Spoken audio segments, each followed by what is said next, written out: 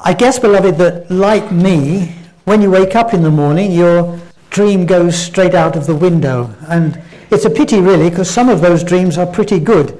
And then all of a sudden you wake up and they are gone. Sometimes I wake up in the morning, I'm actually singing a chorus. And that guarantees that Joyce will go out the window. My singing is so bad. But the other day, for the first time, I actually woke up with a nursery rhyme. That shows you what stage of life I'm in, doesn't it? The grand old Duke of York, he had 10,000 men. He marched them to the top of the hill and he marched them down again. And when they were up, they were up. And when they were down, they were down. And when they were only halfway up, they were neither up or down. Didn't see anyone running out the door then. But it strikes me, beloved, that if Paul was writing the letter of Galatians, and if he had known this particular nursery rhyme, he might well have used it. Because he was writing to the Galatians about Galatians, you step over the line and you get in, but you're neither up or down. You've made the commitment, but so what? And beloved, it's so easy for us to do that as well as Christians. To step over the line of conversion. Yes, I've been converted, I gave my life to the Lord, but not move very far beyond that line of conversion. Neither up nor down. And we believe, but actually our lives often fall short of what we believe and what they're meant to be. And we're neither up or down. And I think that Paul best summed it up when he said in chapter 3, verse 1, "O foolish Galatians, having begun with the Spirit, do you now revert back to the flesh?" And we might think, well, that was the Galatians. What relevance is that to us? But let me ask you a question. Let me ask you this question. Are you as much in love with the Lord, and are you as overflowing and as open with the Lord as you were when you first met him? Or has your first love grown cold in your Christian walk? Oh, foolish Galatians, having begun with the Spirit, do you now revert back to the flesh? And is that a question that we need to ask ourselves? Sorry, can you put up the things for me? Right, that's the first one. On to the second one now, I think. Right. It's so easy, says Paul, it's so easy for us to cool down. So how do I cope with this? How do I do this? How do I put this right? And Paul's answer to this is threefold. And it can be summarized up in these three words, all of them starting with a C, just to help us to remember them. Confess, contend, and continue. 1 John 1, verse 9, if we confess our sins, he is righteous and just to forgive us our sins and to cleanse us from all unrighteousness. That means, beloved, that we need to keep our account with God free from sin. It means that every time I sin, and I do, and you do too, every time I sin, I need to confess it.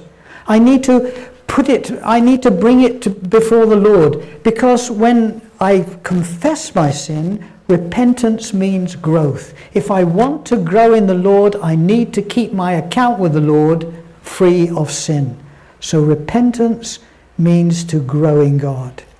And the second word that I have there is contend. Jude 3 says, I had to write to you and urge you to contend for your faith that was once and for all entrusted to the saints. There's a battle going on, in case you didn't know, Lord. In case you didn't know, there's a battle going on within us between what is good and what is wrong. And as Christians, we are actively to be involved in this battle. Christians don't grow by just sitting back and drifting. We actually have to contend for our faith. We have to make choices in our faith. We don't grow as Christians doing nothing. We must contend. We must use our faith and we must grow in it. And then the third word up there is continue. John 8:31 and 32. You are my disciples if you continue in my word, and the word will set you free. You will know freedom. Then you will know the truth, and the truth will set you free. So how do I confess, contend, and continue? And the answer, says Paul, is found in the passage that we're looking at this morning. We've finally got there. In Galatians 5, we're looking at Galatians 5 verses 13 to 26, and it's entitled Free to Do What Is Right. We're going to look at this verse by verse, so you'll find it helpful to have your Bibles open. If you're using a church Bible, it's page 1172, Galatians 5, and we're looking at verses 13 to 26. In my Bible, this passage is entitled Walking in the Spirit. And the Holy Spirit is mentioned 7 times in this particular passage, so it's important. And the climax of this, verse 25, where Paul writes, since we live by the Spirit, let us keep in step with the Spirit. I'm doing it this way because I'm trying to encourage you to bring your own Bibles to church with you, all right? I'm trying to get you to bring Bibles to church. It's a good testimony. That's our theme for this morning. Can you change over for me, please? Right, that's our theme for this morning. And how do I learn to walk and continue to walk in the Spirit? And Paul gives us 4 pointers, and again they start with a C. A clarification, a command, a contrast, and a call. So let's begin with a clarification. We're going to read verses 13 to 15, please, Claire. You, my brothers... The next one on for me, sorry. You, my brothers, were called to be free, but do not use your freedom to indulge the sinful nature. Rather, serve one another in love. The entire law is summed up in a single command: love your neighbour as yourself. If you keep on biting and devouring each other, watch out, or you will be destroyed by each other. Thank you. Throughout the book of Galatians, Paul is writing about the problem of legalism within the church. Legalism is the idea that somehow I have to earn my salvation. I have to do this in order to please God. That's what legalism is all about. Things I do, that God loves me because I do this or I do that for him in his name. And the truth is, beloved, that God loves you just because Jesus lives in your life. God loves you just because Jesus lives in your life. It's as pure and as simple as that. It's got nothing to do with our actions. It's got nothing to do with our works. It's all because Jesus lives in my life. And there's nothing I can do to earn God's love. God loves me. God loves you, full stop. And he loves you because of his son, Jesus. And it's this alone that sets us free. And Paul says, when you are free, don't go back on your freedom. Don't leave your freedom. When God sets you free, you are free indeed. Full stop. And going back to last week's verse that we had at the beginning of this chapter, chapter 3, verse 1, it says, it is for freedom that Christ has set us free. Stand firm then, and do not let yourselves be burdened again by a yoke of slavery. And legalism is slavery. It's being enslaved to do things to please God. It's always trying to limit my experience of Christ, both personally and also as a church as well. Trying to please God by doing it in my own strength and in my own power. And Paul says, don't lose the freedom that has been given to you. Don't go back into slavery. Don't lose that freedom. but at the same time don't abuse that freedom. And the danger is, beloved, that like the prosperity movement, we can say, oh, well, if Christ has set me free, then I'm free. I'm free of doing anything. I can do anything I like. I can do anything I like. And there's no condemnation in it. I'm free. I'm free. But Paul says, he said, this is not so. Don't use your freedom to gratify your flesh. What does that mean? It means that before I became a Christian, I had the old nature in me. It was easy for me to sin.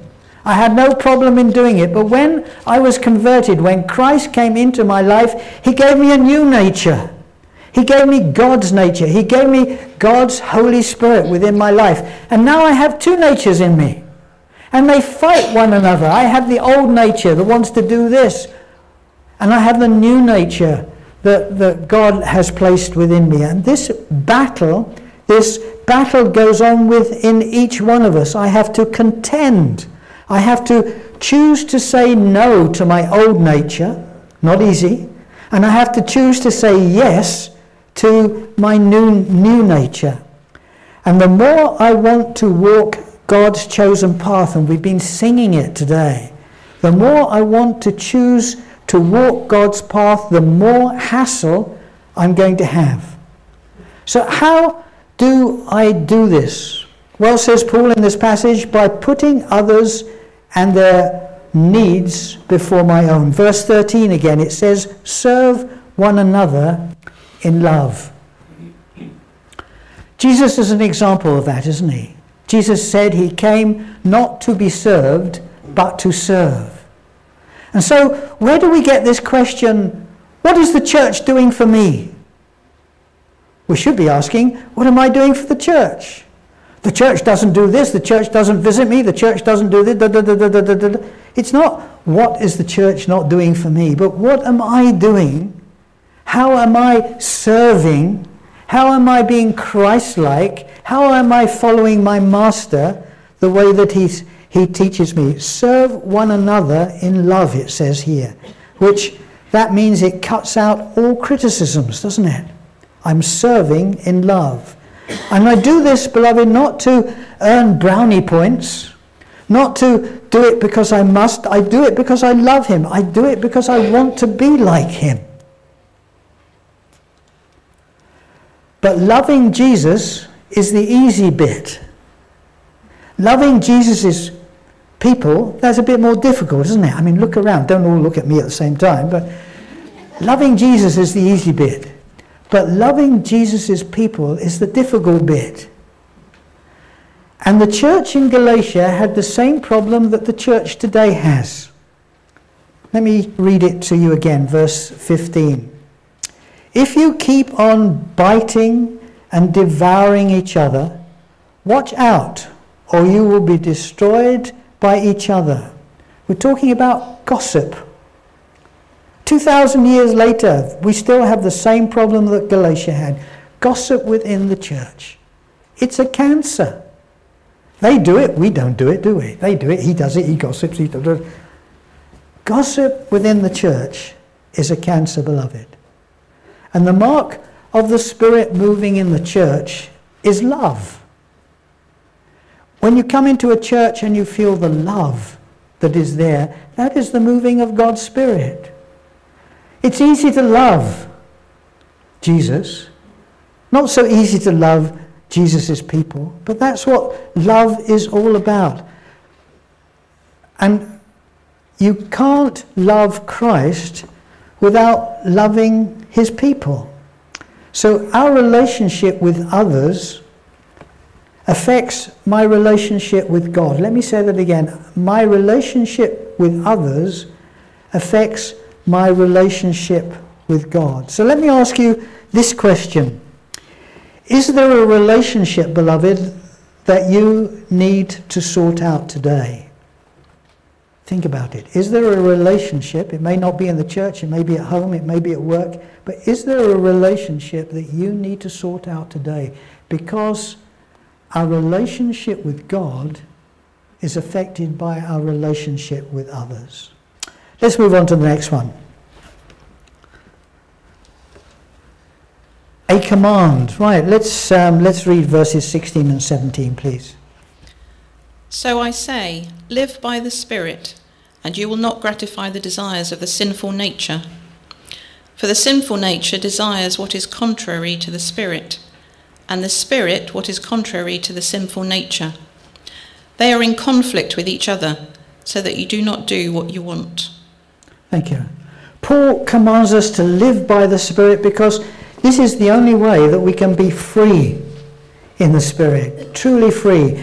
And he's not ignorant of the battles that are going on in our lives. He knows that we have to face these battles day by day. And the word he uses here in verse 16, the word desire, means to yearn for, to deeply yearn, to have a passion for. And everything that is against me has a passion to destroy me. But I have a passion of his Spirit within me to be Christ-like. There's a battle going on. We're in the middle of a civil war. And we need to realize it. And I have to contend. I have to learn to say no to that which does not honor God. As we choose for God rather than our old natures, we will find isolation. We will find that we have opposition. But praise God, he that is in us is greater than he that is against us. God's Spirit. So we have within us the Holy Spirit of God, and he is there to help, to lead and to hold us. We read this in verse 18. Could you read that for us, please? But if you are led by the Spirit, you are not under law.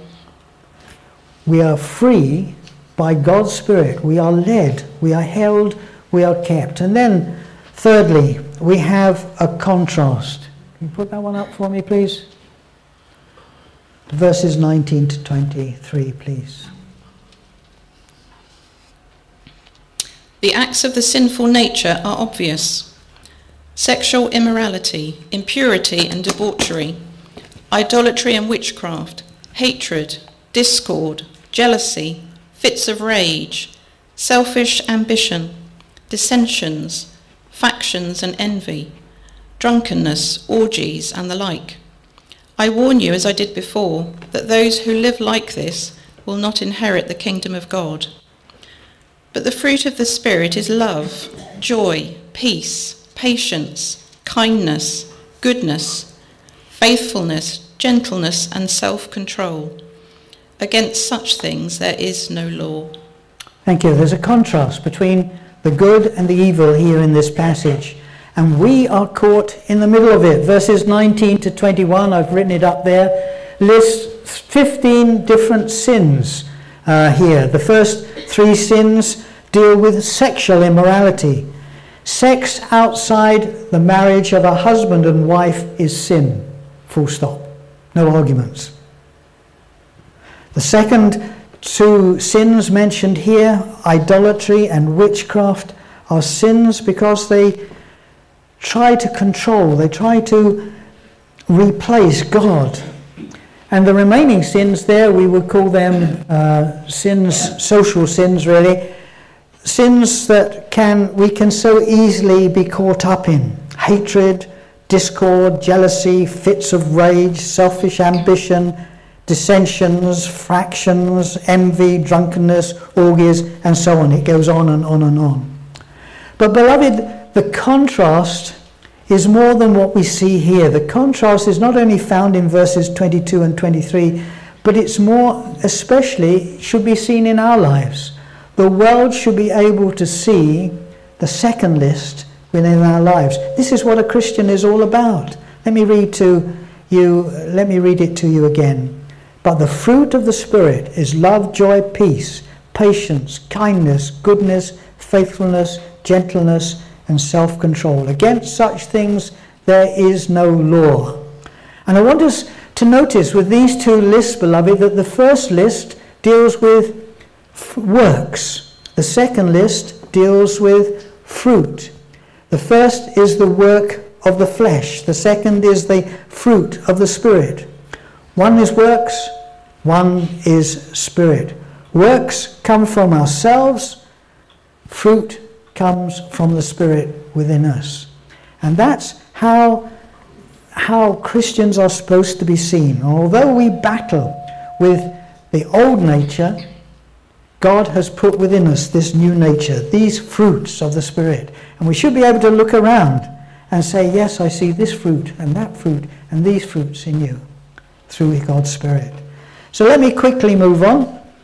Please, the next one, verses 24 and to 26, which deal with the call. Could you read that for us, please? Those who belong to Christ Jesus have crucified the sinful nature with its passions and desires. Since we live by the Spirit, let us keep in step with the Spirit. Let us not become conceited, provoking and envying each other. Let me come back just very quickly to verse 25, because as you will remember, it's our verse for the year. Verse 25, since we live by the Spirit, let us keep in step with the Spirit. And as it's our verse for the year, let me just spend a moment or two looking at this with you. How do we keep in step with the Spirit? And I want to suggest to you, beloved, that we keep in step moment by moment, day by day, by being yielded to the Spirit. Confessing our sin is not enough. We need to be yielded to the Spirit. That means that it involves my body, my mind, and I must act upon, Anna brought it out in the children's story, we're not to hear the word only, but we're to act upon it. We're to put it into action. We must act upon it. Yes, it will lead to separation. Yes, there will be people within my family, within my church that will not like it because I'm serving God rather than serving the world. I'm choosing for God, and the world is naturally a godless place until it meets God. And so there will be conflict, there will be misunderstandings. But I am choosing to follow God. And we cannot revel in the sins of the world and at the same time walk in the Spirit. Let me say that again. We can't revel in the sins of the world, we can't party in the sins of the world, and at the same time walk in the Spirit. We have to choose. And yielding involves the renewing and the transformation of my thinking and my expectation. I have to learn how to think God thoughts. We've got to learn what is right and what is wrong and how to deal with it. It is a lifelong process that I am in, that you are in, and in that process we know God's peace. Keeping in step with the Spirit, it says here, means that we are moving forward, that the Christian life is not one where we sit still, but it's one where we move forward together. This is a call to respond to God, and this passage that we've been looking at this morning, beloved, is a call to allow God the freedom that He has already given us, not to step back from the freedom that we have experienced, but to allow the reality of that freedom in our lives. I finish with a verse that I came across the other day in my quiet time. It says from Psalm 119 verse 45, I will walk in freedom, for I have rooted myself in your word. I walk in freedom because I've rooted myself in your word. How do we know freedom? The answer is read his word. The answer is pray. The answer is to be more God conscious. The answer is to put it into practice. I came across a verse, and it's on the front of the news sheet. I asked him to put it on for us. James 4 verse 17 in the New Living Translation. It says, remember that it is a sin to know what you ought to do and then not do it. Remember, it is a sin to know what you ought to do and then not do it. That's a challenge, isn't it? It doesn't bring us under condemnation, beloved. It doesn't bring us under condemnation. It points us to the grace and the wonder of God. But His love, His grace, His wonder should motivate me to saying, I surrender all. Lord, here I am. I've made a failure. I'm a failure in my own strength. I can't do it in my own strength, but here I am. You have set me free. Lord, help me to walk in that freedom. Let's pray. Father God, we realize just how inadequate we are, Lord. But Lord, we thank you for your word. We thank you that, Lord, your word reminds us that you love us, that you love us, that you love us. And we pray that, Lord, we may have a hunger and a desire for so much more of your word, Lord. And Lord, not just to read it, not just to know it, not just to pray it, but actually to put it into practice.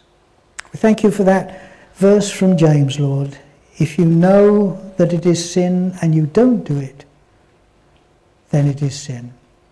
So, Lord, help us to do what we ought to be doing, that you may be glorified in our lives. For Christ's sake. Amen. We're going to close.